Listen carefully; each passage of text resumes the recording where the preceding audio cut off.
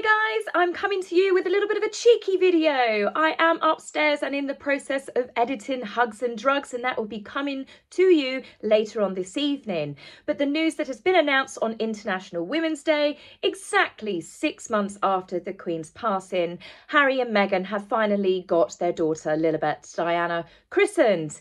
But the actual news was released by their spokesperson from Archewell, Princess Lilibet Diana.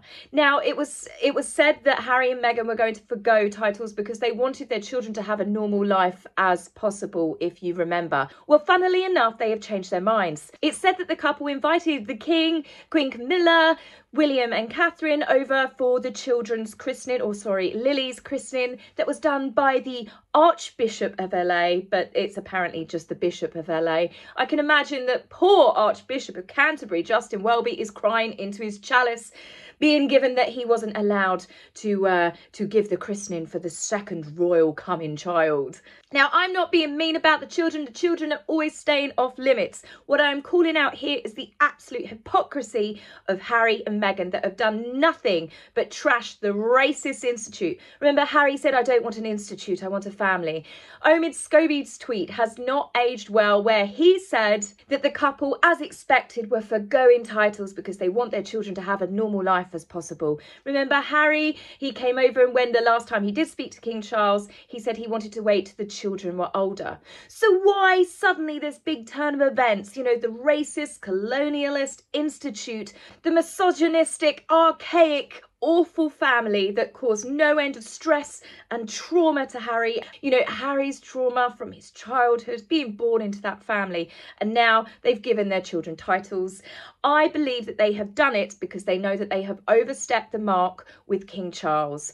Frogmore being taken from them has absolutely proved this, and I believe that Harry and Meghan were panicking because they've then gone, right, okay, let's launch the fact that the children are now going to be known as Prince and Princess, because now, if King Charles does not give them that, they can scream blue murder. They can scream racism, the unfairness. He's cruelly punishing us through our children. Evil King Charles, evil Queen Camilla. You get the drift. So what they've done, and I believe that they have done it, they have, as I said, they've played a bit of a blinder. They've gone, oh no, the children are absolutely Prince and Princess. They never bothered with Archie, did they? Bless him. I mean, they haven't bothered with him, but you know, this is the child. It is Lilibet Diana. To be fair, they should have just called her Princess Diana. Again, as I said, keep the comments clean when it does come to the children. This is purely calling out the absolute hypocrisy of Harry and Meghan, who can't really take the moral high ground when they're next trashing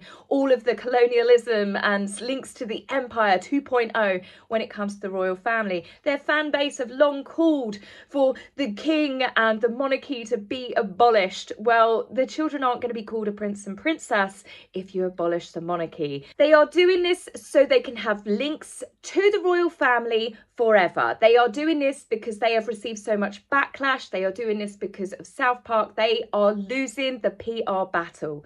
They are also doing this, I believe Meghan has instructed this, because she is absolutely insane with jealousy that Catherine is the Princess of Wales, and Meghan, who is never going to be a princess, Meghan is now the mother officially of a prince and princess. It's been said that the titles will only be used in formal engagements, but they're American citizens. Is that nursery? Is that when they go to high school? And the fact that they think that Meghan is not going to merch these titles, to market these titles, and to let everyone know that she is the mother of a prince and princess. Come on, this is the same woman that if a magazine article comes out and they don't call her by her full title, she throws a tantrum, contacts the magazine, they then have to reissue the tweets or the stories with her correct full title in there. She's got a monogrammed front doormat. She's got monogrammed clothing carriers when they go away and do events for Netflix. If anyone thinks that Meghan is not going to market and use her children's titles, I've got a bridge to sell you.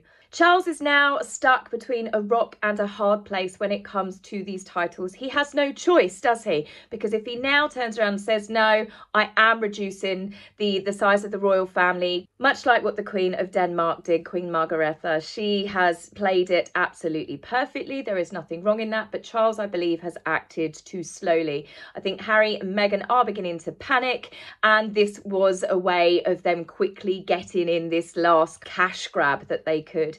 It's sad that I think this is going to cause a lot of controversy. As I said, I hope people don't actually lay into their children, because the children are always innocent in all of this. But another reason why many people find this timing suspicious as well is it does seem that Meghan is at a point where she's letting Harry hang himself on a public stage.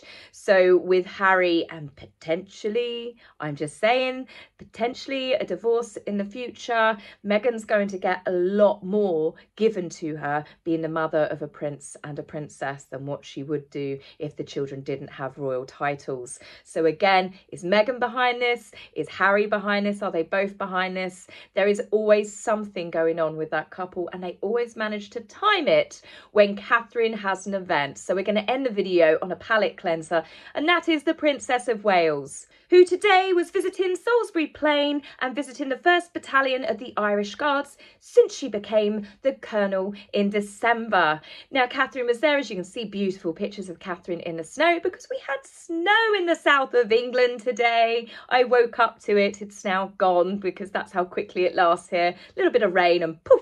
That Catherine, this was her first military position that she has been given, so it is an important day, and I think the palace might have some moles or someone that is feeding the royal rota, because as I said, this christening happened on Friday, and it just magically gets released the day that Catherine has her first big event as the Princess of Wales and the Colonel of the Irish Guards. So that's it for me. I better get back on upstairs and get you that second video, so I'll see you soon. Bye.